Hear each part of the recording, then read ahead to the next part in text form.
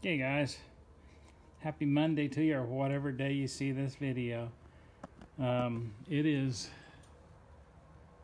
been raining. It's chilly. I don't know how cold it is, but I'm in a little respite according to my wife right now, and they're supposed to start up and rain again here in a little bit. But the cover worked pretty good. The car's pretty dry on the side, so I'll get it draped back over there.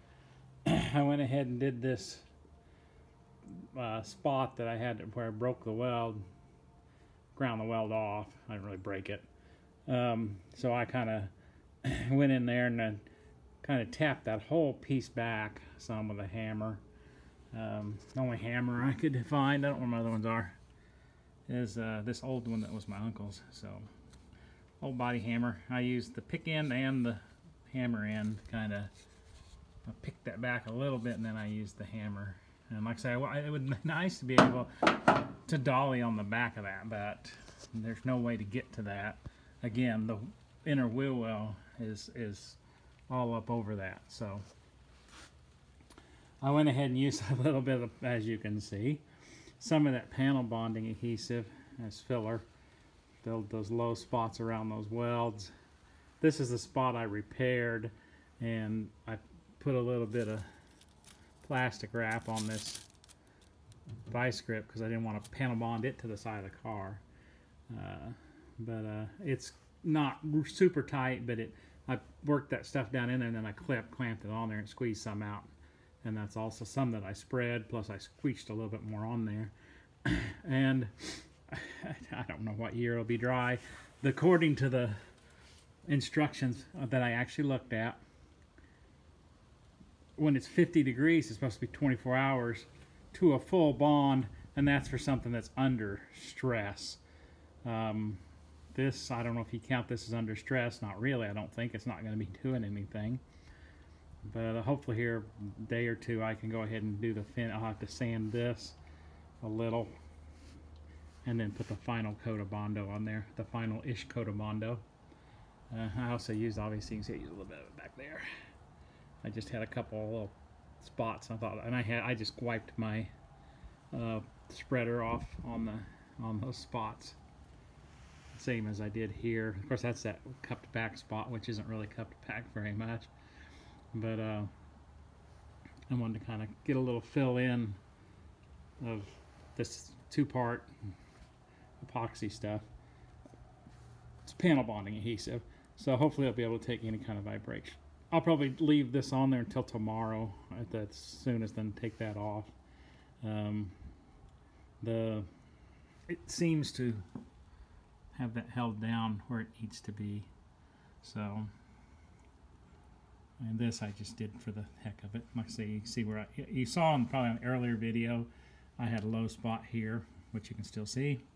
Now it has some of that panel bonding adhesive fill. Hopefully, like I say, the next coat, which will be the polyester filler, will smooth all this out. You won't even see it. I'm hope. That's my hope. You look down the body and you don't see waviness and everything else. Again, you guys know that my dad owned a body shop for all the time from when I was in, I don't know, first grade to I think I was a junior or senior in high school when he sold it. So seems like maybe I was a junior, or right before my junior year of high school. He got really sick. He was a really, really good painter, so everybody wanted him to paint their cars, and he didn't ever have the proper equipment. He always wore, just those paper masks mostly. I don't think he had a respirator, and really was hard on mostly his kidneys, his lungs and his kidneys, and like to near killed him. So he ended up selling the shop. Like I say, we bought this car, the car of that summer. I think that he sold the shop. Well, I don't know if he'd sold it yet, because he was still wheeling and dealing with the guy that we got the car from. Because he traded a bumper. He had a Chevy truck bumper he'd taken off of something the guy wanted, and he traded the bumper and some cash for this car. And I paid him back for it. But anyway, he was a very good body man, self-taught.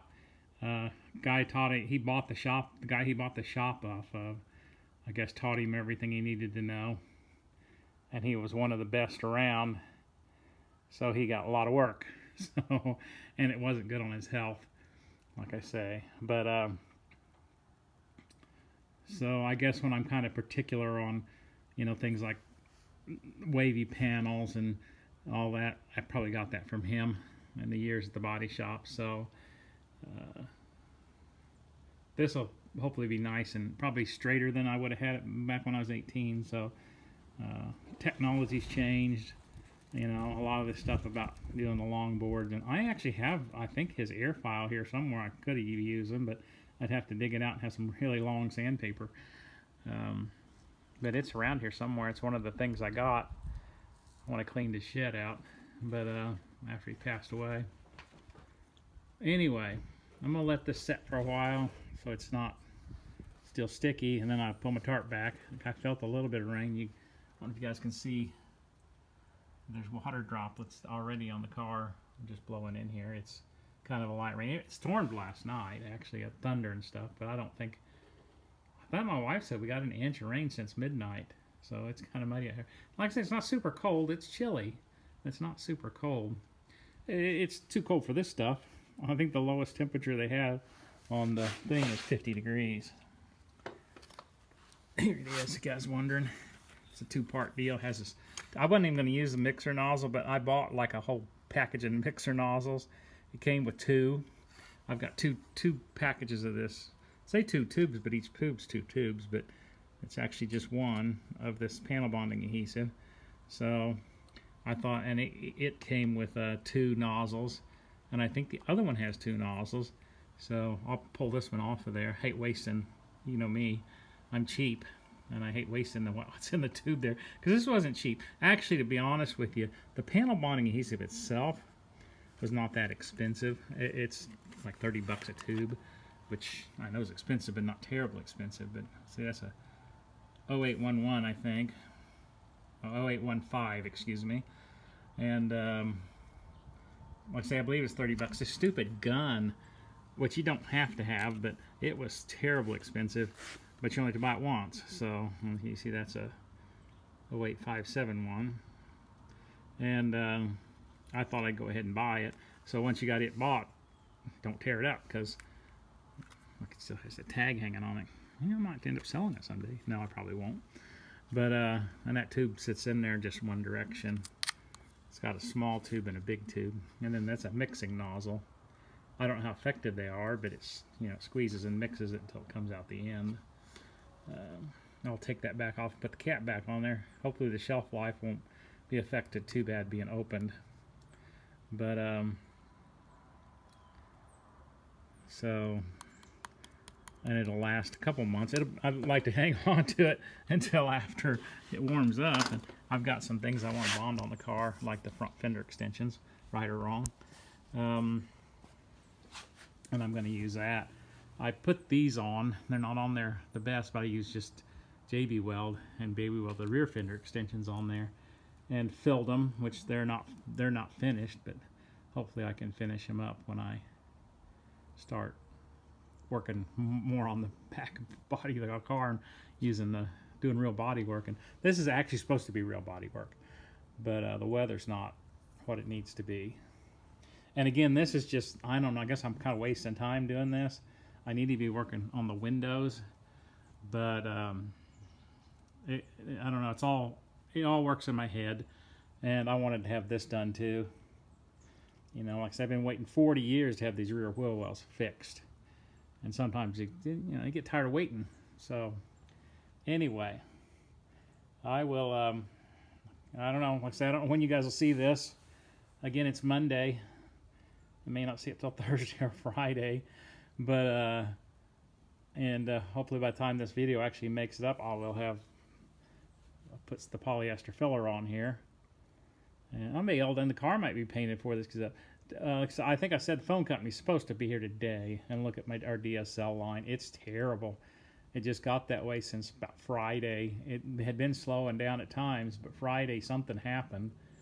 And we've got 2. My wife works here at home, so she has one dedicated herself, and thank the good Lord, that one went down Friday. Both of them went down Friday, but that one I rebooted the modem and stuff, and it came back up and it's running all right.